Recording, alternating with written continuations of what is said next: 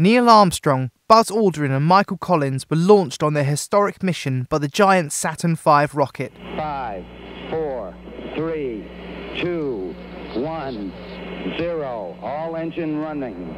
Liftoff. We have a liftoff. 32 minutes past the hour. Liftoff on Apollo 11.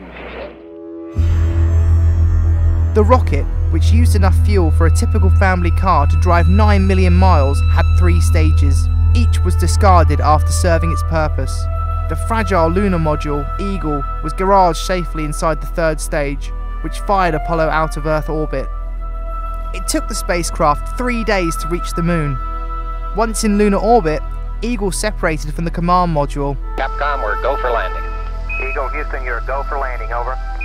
Only former test pilot Armstrong's skill saved the landing from disaster. He saw they were headed for a large crater and skimmed across the surface to find a safe spot. Hundreds of millions of people watched him step on the surface and utter his famous first words. It's one small step for man, one giant leap for mankind. Eagle had 2 sections, the descent stage and the ascent stage. For blastoff, the descent stage acted as a makeshift launch pad.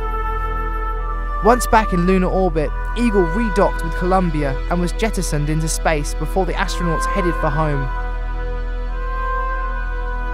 The return journey took 3 days, and the final moment of serious peril came when Columbia re-entered the Earth's atmosphere at a velocity of 36,000 feet per second, enduring temperatures of up to 5,000 degrees Fahrenheit. US President Richard Nixon was on board the USS Hornet recovery ship to greet the astronauts after they splashed down in the Pacific Ocean 950 miles from Hawaii. From liftoff to splashdown, the mission lasted 195 hours, 17 minutes and 49 seconds, just 27 seconds longer than NASA had scheduled.